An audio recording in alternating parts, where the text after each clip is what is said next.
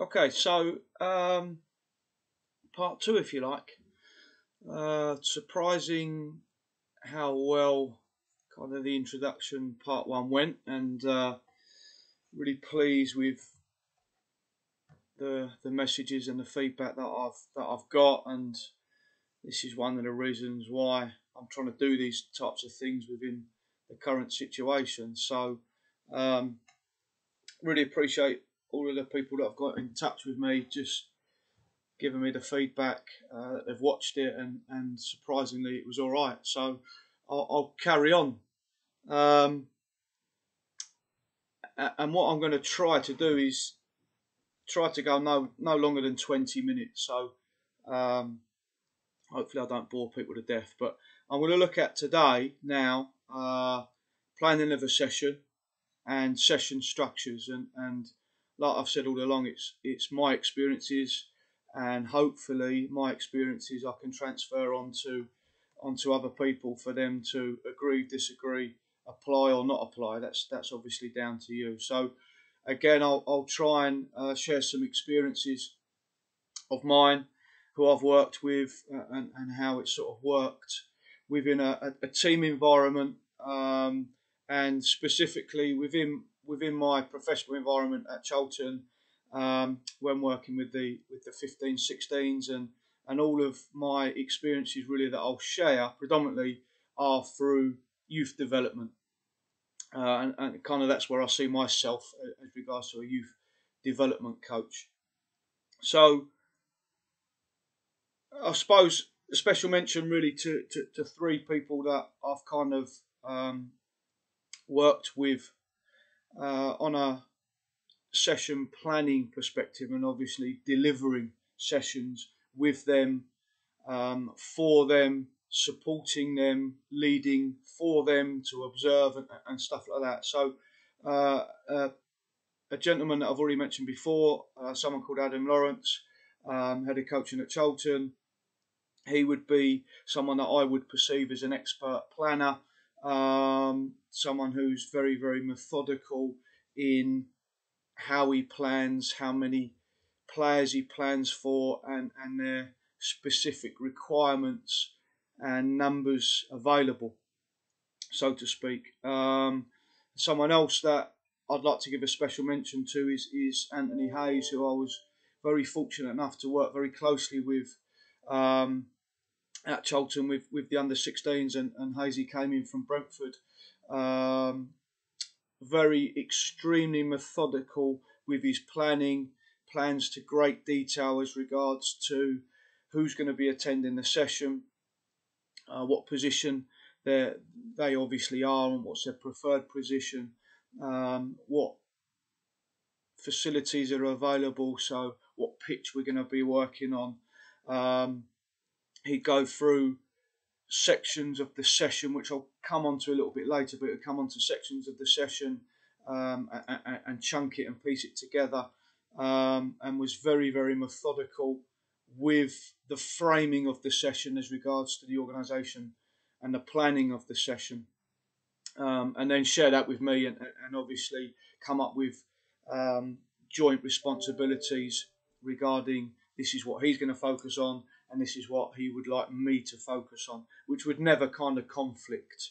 So they'd kind of look like he'd look at the attacking side of the game, and he would focus on some key attacking elements, and he would take a group of players to work with, so the midfielders and the attackers, so to speak, and then I would take the defenders and the goalkeeper, and look at working on defending elements, and we'd work collaboratively with players who play in their preferred positions, but then against each other. And again, I'll expand upon that as regards to the session structure later on. And then someone like Taff Williams, who I've worked with at UK football trials, and he's got bundles of experience. He's a former Bury goalkeeping coach, a former assistant manager at Crawley and at Portsmouth, and he was very, very big on obsessively planning, which we constantly have a laugh about, because he was extremely well thought regarding specific numbers, specific abilities, specific age groups, and who do what at a specific time. But the biggest thing that I learned from Taff, and will continue to learn from Taff, is always working backwards from the game. So game day being a Saturday, what does training look like on the Monday, and who's doing what, how many players, what areas, and stuff like that. So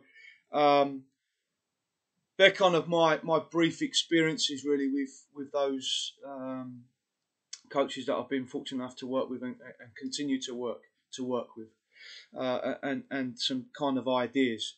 The things that I will always ask myself when planning a session is some of the things that I've already touched upon. So some questions that I'll always ask myself whilst sitting down and writing out a session plan, which is something that I would strongly encourage every coach to do, and therefore transfer and take the session plan onto the pitch, whether that be on an iPad or written out. And I'll always ask these types of questions really, which I'd like you to consider. But who's training? So how many players have you got? Are the goalkeepers integrated within your session? What time do they come in and integrate with the outfield players? Are any of the players that you're working with, do they have any current injuries? Are they returning from injury? Do I need to speak with the medical department regarding those players that might be on my radar of he's picked up a knock or he's returning from injury? Are they doing a full session, half session, no contact? Do we have any players training up? So are any of the younger players coming into the session this evening? Are any trialists due in? Do we have any coaches that are observing the session? Are members of the FA coming in to observe me doing the session, or the coaches that I'm working with, linking with support staff? So are any coaches that I'm working with coming in, and what parts or what elements of the session are they leading on? So sports science is an example. What the obvious ones? What kit and equipment would I require? What space is available to me? What use of the facility? So is it grass? Is it synthetic turf? Is it indoor? Is it outdoor? And obviously the weather conditions and stuff like that. How long is the session? So predominantly my sessions are either 90 minutes or 120 minutes.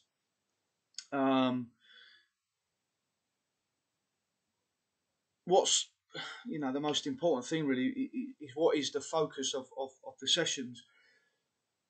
What are these perceived outcomes from the session, but also how are you going to frame that session to try and encourage every player to have a positive outcome of your session? And I'll come back to that. It's a really important thing that I would always consider strongly. Does the session link to your previous session?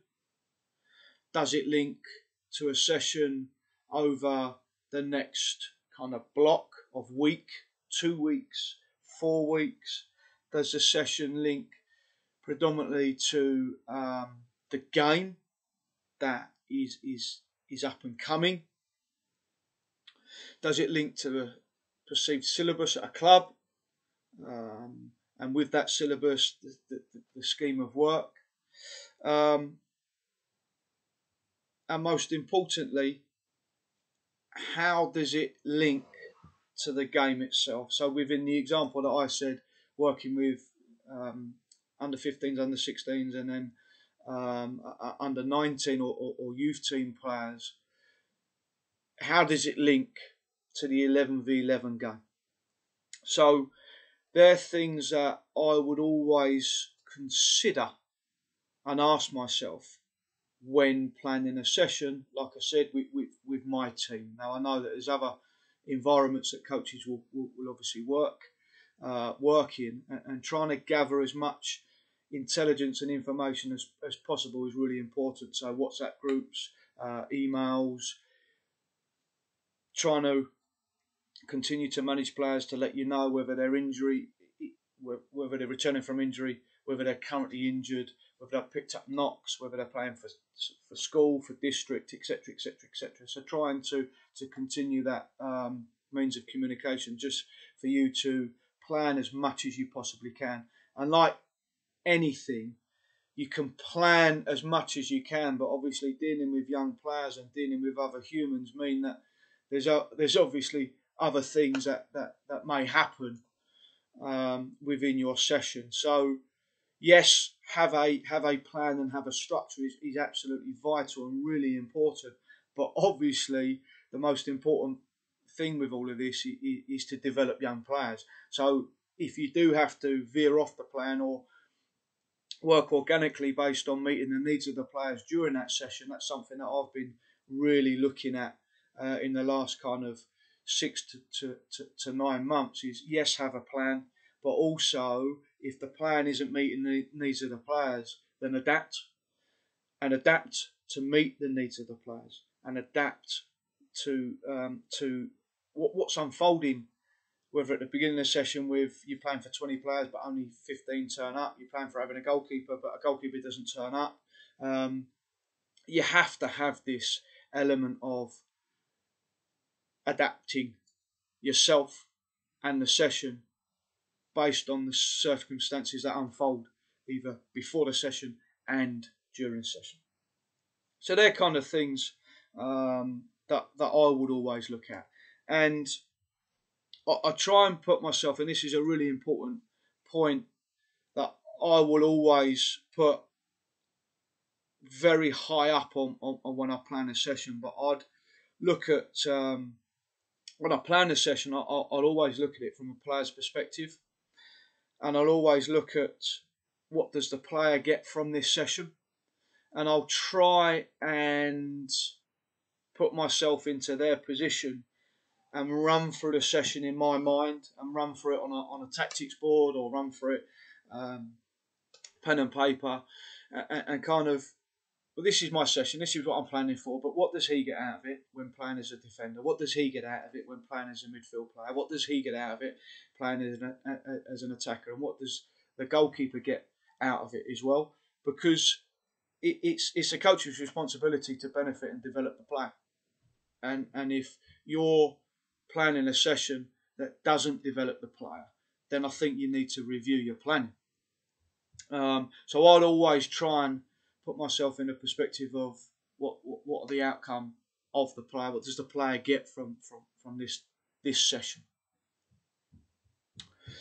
And then moving on to kind of session structures, traditional session structure that I would not always work to, but something that I would probably do more so than others, and this type of structure based on a 120-minute session, so a 2-hour session, is I would always look at that 120 minutes.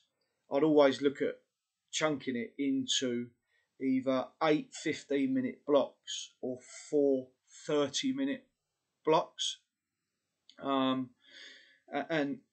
why I do that is some of my sessions are 90 minutes, so I can look at it both 15 and 30 minutes. And also, I'll look at structuring the session, and we'll always work back from the sessions that I deliver. We have a mandatory 30-minute game at the end of the session. So I'd always work on the basis of that cannot be moved. That's always in place. 30 minutes of football, non-intervention from the coach, allow players the freedom and the time to express what they've learnt throughout the session to come out, hopefully within that situation of the final part of the session. So the session would normally, again, a traditional session of mine, the players start to arrive. So everything will be laid out, best case scenario. So I'll get to the session an hour or an hour and a half, ideally, before the session begins, and I'll be up on the turf. Normally, the 3G Astro, I'll normally be on there 45 minutes before the session begins, setting up.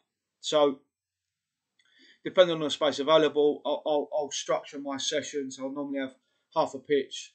If I'm fortunate, I'll have 3/4 of a pitch. So I'll set up parts of the session within that area to cut down on the transfer time of going from first part to second part to third part to fourth part, as an example. So everything will be laid out, and I'd normally encourage players turn up early. That's a wonderful thing to see, and them taking that ownership of turning up early. So I'll have an arrival activity or an activity or a space or an area where players will come in and work individually or within their units, where if you've got players that really take responsibility for their development, they'll turn up early and they'll do bits. They'll work on their left foot ball striking, they'll work on their heading, they'll work on the key areas that we've discussed, that they know they've got to work on as an individual or within small groups. So there'll always be a space or an area for players to arrive and have that time to develop themselves as individuals or within small working groups. And then the session begins really, and the first kind of 30-minute block will always start with a kind of a physical focus, for want of a better term, if an activation or a warm up. But the physical will always have some sort of ball manipulation and some technical ball work from the very beginning. The ball comes out within my sessions, and then I try and strike a balance of doing the fundamental football movements as regards to their physical outcomes, but with a ball. So ball manipulation, dribbling, passing, unopposed possession, stuff like that, which obviously link to them getting maximum exposure, benefiting their technique, but also getting them physically activated and prepared, so that the reduction of injury is focused on. So that's kind of the first 30-minute block. Now, sometimes I look at 15 minutes and then 15 minutes, so it might be 15 minutes of physical, 15 minutes of technical, but everything over that period of 30 minutes involves ball work, so to speak. And then I'll progress that into something perhaps opposed. So it might be a technical practice which may have an underload or an overload. So I might look at framing the session into a possession-based session. It might be a transfer type game where it's got a team in possession and a team out of possession. The team in possession might have 6 players, the team out of possession might have 4 players, and then I'll be clever with who are those players with the 6 who are in the overload situation, and who are those players with the 4. So, for want of a better term, I'm starting to look at their tactical playing positions and looking at who needs to be on that team, who needs to be on this team, and why, and how is that benefiting them. And again, that might last kind of 30 minutes. And then I'd expand on that. So the area may increase in size and it would become predominantly a game situation or a game scenario. So a tactical focus, so to speak. And it might link to a defence versus attack type practice within 2 shapes that we play in, so the players are familiar.